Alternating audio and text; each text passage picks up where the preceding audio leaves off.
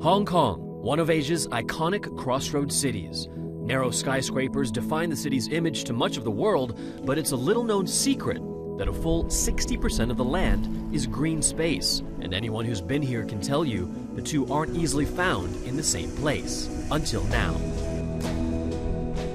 This is the ZCB, Hong Kong's first and only zero-carbon building. Opened in June, it's a 3-story oasis in Hong Kong's urban jungle that gets all its power from renewable sources. The PV alone actually provide more than 70% of the energy required for this building. KS Wong is architect of the ZCB. For the people, actually, they may not be in such a close distance with the PVs, and they may have heard about it, read about it, but they have never seen it. So we want to show the real installations. PVs, or photovoltaics, cover the entire roof of the ZCB.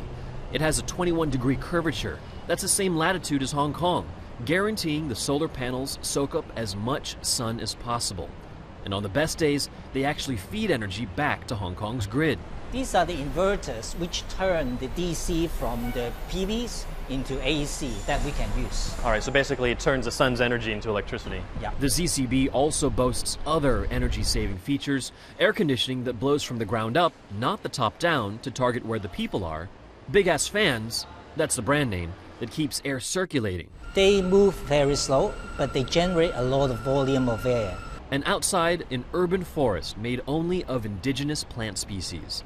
That keeps the area 1 to 2 degrees cooler than the surrounding city blocks. But while Hong Kong's ZCB is groundbreaking for this Asian hub, it's not the first in the world to boast the name Zero Carbon. In April 2011, South Korea built the world's first zero-carbon business building. And the world's first zero-carbon city, Masdar, was built in the United Arab Emirates. But the million-dollar question, are the millions in cost worth it for what amounts to be showcase projects? We want to evaluate all those technologies in terms of their cost, in terms of the efficiency and the performance. And while Hong Kong may never be a city of only zero-carbon buildings, the ZCB helps to show off the possible, to educate, and to inspire a more eco-friendly future for the buildings we work and live in. Ramy Inocencio, CNN, Hong Kong.